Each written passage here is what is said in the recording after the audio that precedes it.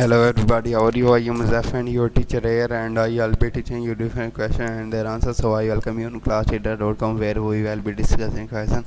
So let's get on the question. So our today's question is, which of the following are examples of personally identifiable information?